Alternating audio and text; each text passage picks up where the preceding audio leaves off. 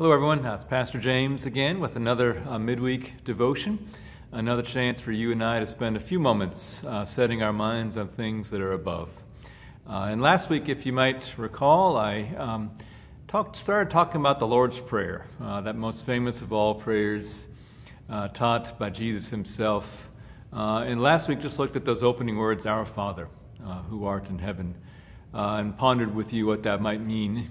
This week I thought we might just spend a few moments considering the next part of the Lord's Prayer, which is when Jesus invites us and teaches us to pray, Hallowed be thy name. Our Father in heaven, hallowed be your name.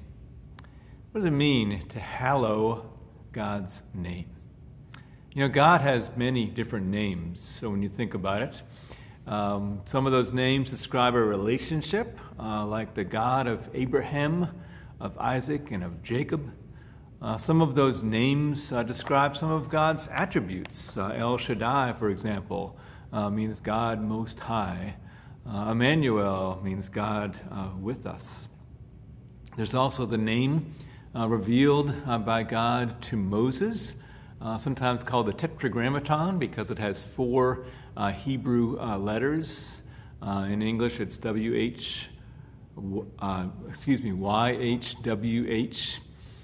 Sometimes pronounced Yahweh, but our Jewish brothers and sisters consider this name to be so holy that they don't say it out loud. So most of our Bible translations, you'll see it as Lord, all in uppercase letters. An important name for God.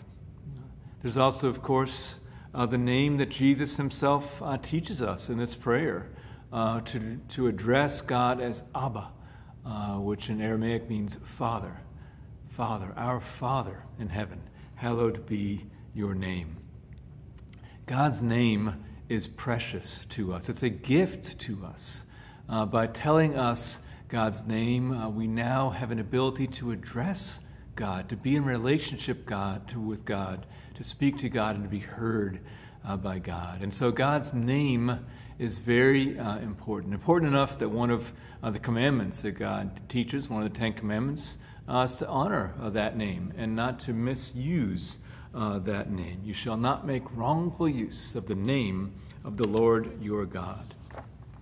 You know, God's name throughout Scripture is something that is praised and honored and revered.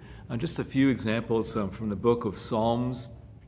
Psalm 103, Bless the Lord, O my soul, and all that is within me, bless his holy name.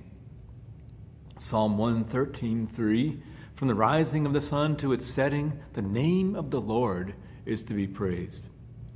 Psalm 145, I will extol you, my God and King, and bless your name forever and ever.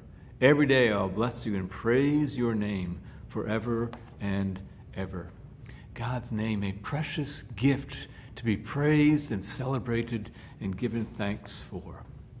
And all that leads us to Jesus teaching us to pray, hallowed be thy name. The very first petition Jesus teaches us in the Lord's Prayer is to hallow God's name, to make holy, to sanctify, to revere and honor the name of God. Now, I like how Martin Luther teaches us to do that in his small catechism when he tells us what it means to hallow God's name. It is true, he says, that God's name is holy in itself, but we ask in this prayer that it may also become holy in and among us. And then Luther teaches us how this comes about. He says, whenever the Word of God is taught clearly and purely, and we as God's children also live holy lives according to it. To this end, help us, dear Father in heaven. We are God's children who can hallow God's name by living holy lives according to it. Hallowed lives, in other words, are what truly hallow God's name. You know, we all have names that are special to us, but one of our most important names might be the name Christian. You know, this name quite literally means that we belong to Christ. Christians belong to Christ. We are children of the God and Father of our Lord Jesus Christ through our baptisms into Christ. We have been given the family name, you might say, and we now have a responsibility to live up to it. You know, we don't always do that. We don't always live up to this name, of course, which will bring us to the petition to forgive us our trespasses as we forgive those who trespass against us.